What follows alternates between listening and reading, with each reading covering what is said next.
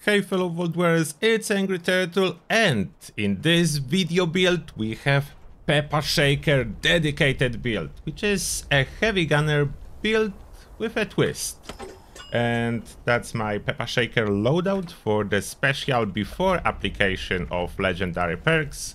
It's as that. It is a high level build if you want to include everything due to the dual nature of it, so it's hard to reduce amount of perks. Now I have legendary luck, electric absorption, endurance, agility, intelligence, and normally I would have here taking one for the team, but it's currently acting up and I don't know if that will get fixed anytime soon, so I'm using Pickle. Now for the perks, as you can see, there is scatter shot and lock and load, giving insanely good reload speed, rank 1 of each heavy gunner and shotgunner, as they both work to increase damage, traveling pharmacy for the carry weight issues, skid shooter and green temp if I want some extra flora, and no concentrated fire as I'm not really using VATS with this particular build. It's non-VATS build, Bloodied non-VATS. Then under endurance life giver, Campfent and fireproof, and on top of that Revenant, as it's relatively easy to get a self revive with addition of scout banners. I like to add it. It's just 2 points and you can have this extra 50% damage. After that, strength in numbers and tenderizer to further increase my damage, boost my mutations. Under intelligence we have first aid, nerd rage for damage, stabilized for damage. Yes, stabilized work as long as you wear power armor, and bash is included as I'm mainly using fusion cells, so those are energy weapons. For energy weapons, energy ammo. Then action boy, as I had room for one, through hiker for my food. Through hiker is not essential, the food buffs are actually not needed for this build. The reason I do have through hiker, I always have a lot of coffee with me and some Nuka-Colas, so that's the purpose for through hiker. Not as much food, as food buffs are not required for this build at all. Then enforcer, just 1 rank is enough with Peppa Shaker to cripple everything. Adrenaline max out for damage, dodgy for extra tankiness, as we are not really in need to use this AP for anything else. We can invest into dodgy, and born survival to burn through those stimpaks I'm picking up left and right and then accumulate in my inventory. Then we have luck, and here bloody mess for damage, ricochet for tankiness, class freak for less side effects of mutations, curator if I would occasionally use a bobblehead, star genes to keep mutations, and here either good with salt if I have some particular rare food that I didn't move to the freezer yet, or for most part, I will be rocking quick hands. And the reason for quick hands, I rarely use it, but it is a spin-up weapon. Peppa Shaker is a spin-up weapon, so the reload can be sometimes problematic, and less reloads you do, the better you experience with this weapon. So quick hands, strongly recommend for this particular build.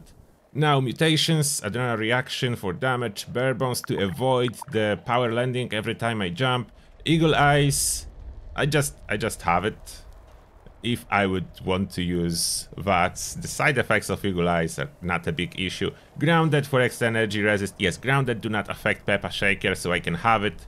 If you plan to use any typical energy weapons, you cannot use grounded. Then herbivore for veggies, herd mentality for extra special, marsupial for jumping higher, scaly skin for tankiness, and speed demon for move and reload speed. The armor that I'm using is a full set of union with weapon weight reduction on 3rd star. The other pieces are just basically random, calibrated shock on legs.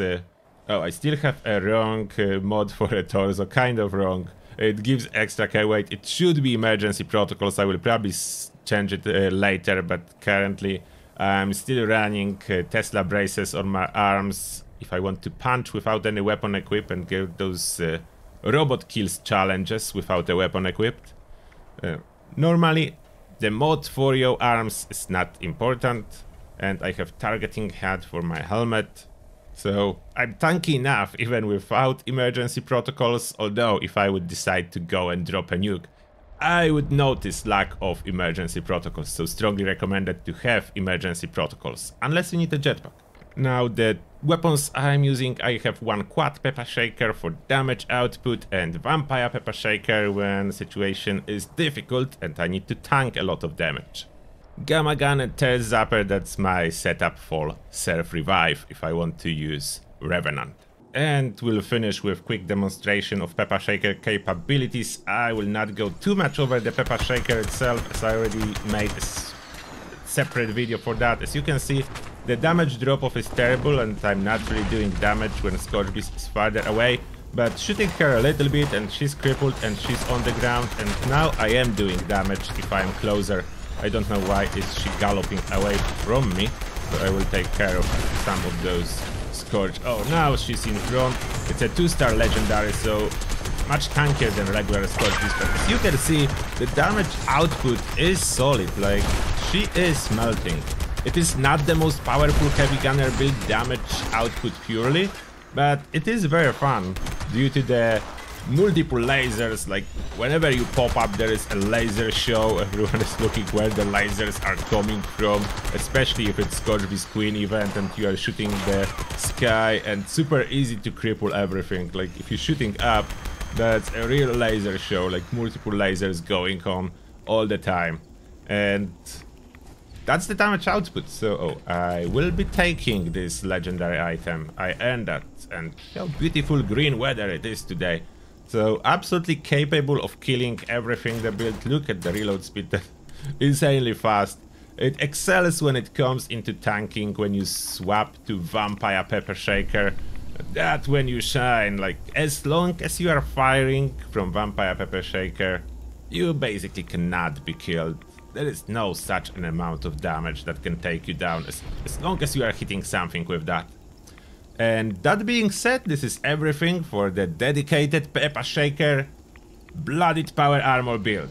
I do think in the future I will make another, like, full health, maybe VATS focus, no power armor, just something different. But this is classic. This is the classic approach. Let me know what you think about it. And that being said, thank you a lot for watching and see you all in the next one.